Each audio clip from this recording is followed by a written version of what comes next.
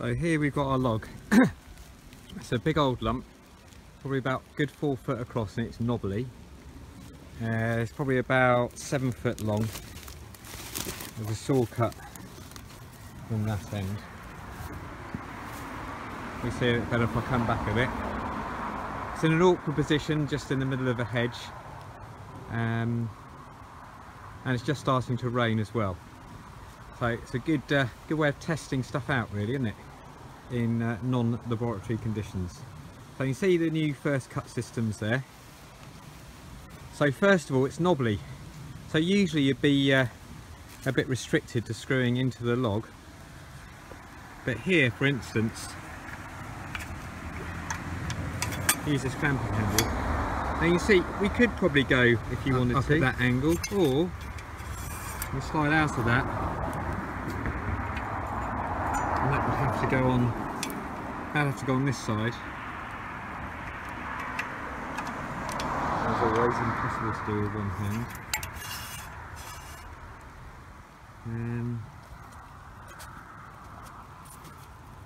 There's a few things you can do here.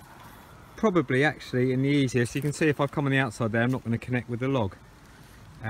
So what I probably will do is slide this rung that way a bit, and then we can come on the inside. We'll just come on the inside as planned. Right, you don't have to level it, but I'm going to level it. We probably will have maybe a spirit level built in there, I think, in the end. You can see the spirit level's just slightly over to the left. I've put my hex bolt in that slot there, and I put another, this one's fixed here fine.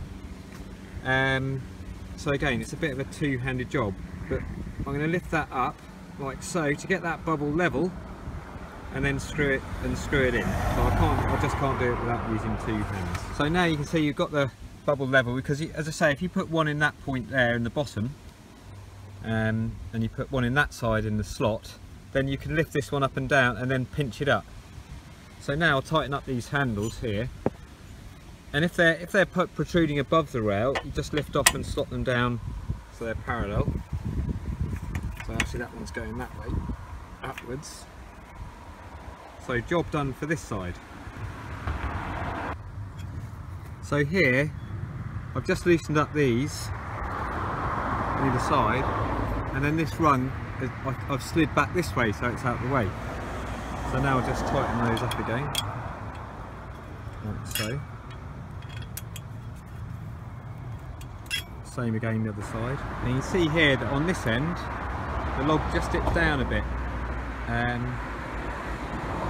it's causing the rails to twist, so we need to lift this up to here. So once again we can check. I can see down that rail that it's dipping down towards me, so I'm going to probably lift up on the right hand side first and pinch it up there and get that grip so that I know it's all it's level, and then I'll put the other hex screw in the slot there, and then I can lift this up and down to get it flat. So you can get your rails absolutely dead flat like that, and after you've got the one pinched up in the slot, you can always put one in the bottom hole, and then that is obviously going nowhere. Now all these middle brackets can either stay there, but you can, before you join the rails together, you can slide these on and off. We might in the end do some sort of drop-in locking nut for these, so you can just drop these nuts in, so it saves having to actually unslide, you know, take things apart. But you can see on this side there's a gap here. We can, and you see you can slide these around so it contacts with the log, and it gives support over any gaps. So if you wanted to, you could take this off and slide it to here, and you could have it coming down this gap. But I know that's strong enough that I don't need to worry about that. But I mean, especially around the join where you want more support, you can change the angle of this to give you the different support that you need. So you probably only really need two in the middle to do this, and the other two you could put down the outside of the rung, and then you've got the whole rung to sort of play with. You know, you could then put another support here. So looking down that now, I can't see how I can get it any more level than that. It's dead flat. and it's strong as well. So now I just need to ensure I set the mill to just come underneath that long rail there, and that'll be my first cut done. Okay, so now I'll do the first cut. So I've got to work from this side of the log, even though it's a bit more awkward because there's a great big hedge on the other side. So there you go.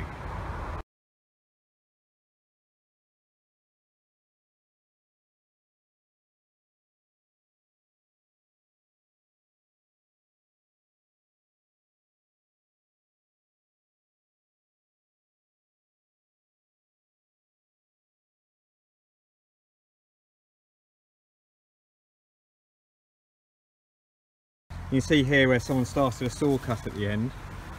So I suppose really I should have got those middle ones out and put one here. Put them here, so that after there's no way that this bit would have sunk down after I did the cut, but I just put a little wedge in. But it would have been better to have another angle brace either side in there. Yeah, he's just done the cut pretty much spot on, and again not easy at the end with the same sort of thing occurring. But he looks pretty straight. I'll whip it off now and we'll have a look. There's a very slight waver in the log there, probably because it was up quite high.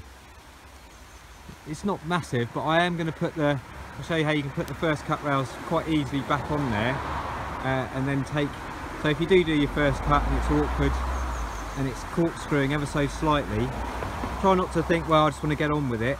It is worth going back again and just taking that out. Okay, it's getting properly wet now. So I've put those back on again, put the rails back on, folded up all the brackets, and fortunately, because it's at such an acute angle, you can't really use these in the middle for actually bracing, because there's a slight gap there. So I've used a wedge. We might do some wedges with some holes in, or just use your own really. And also pinned it down through these rungs here. So I put a there, and just this end bit here, pin the wedge down and done that, and that's got it super flat. So now I should be able to set the mill for I know that's 45 mil, so if I set it for about 2.5 inches, I'll get a 2.25 inch plank off. Obviously make sure you undercut anything that you screw into the log.